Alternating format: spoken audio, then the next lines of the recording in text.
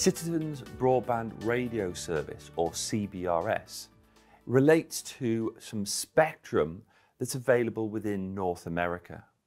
Now, this spectrum is already used by certain incumbents known as Tier 1 providers, and those relate to things like military coastal radar, as you can see, environmental sensing capability devices, licensed satellite earth stations.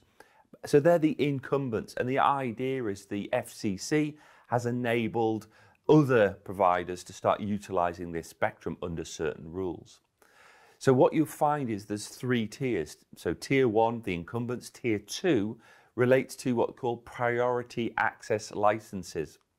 And in there, these are, again, commercial auction licenses, effectively, that different providers can get access to this particular spectrum. And it doesn't have to be 4G, 5G, it could be other technologies as well.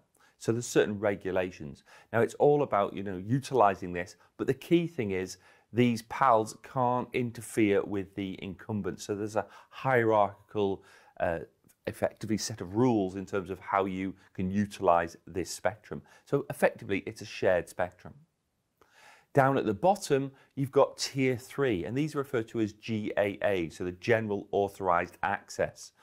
So it utilizes a shared access system. So in order to utilize this spectrum, you're going to need to coordinate when you're able to use it. And if, for example, there is, or you are close to the coast and there are military radar systems taking place, then obviously that's going to prohibit utilization of this spectrum at that time. So again, it's all about minimizing interference from the lower layers there, the higher tiers, Tier 3, back to the incumbents and the PALs, as you can see visualized. Now, in terms of the spectrum, it operates around about the 3.6 gigahertz. So you can see I've got the frequency range at the bottom here. So in here, we've got the CBRS radio spectrum. We've identified that we've got our Tier 1, Tier 2, Tier 3 access. So at the top, I mentioned that we have the incumbents. So different permutations exist in there, and you can see they've got certain access to that spectrum.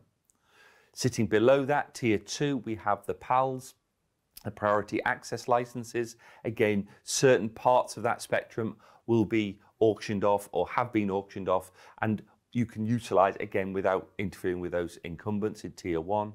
And then down at the bottom, you've got your general authorized access. It's not totally unlicensed because it's shared. You've got to coordinate in terms of the use of spectrum with those SASs to do with, the coordination of interference effectively through those tiers.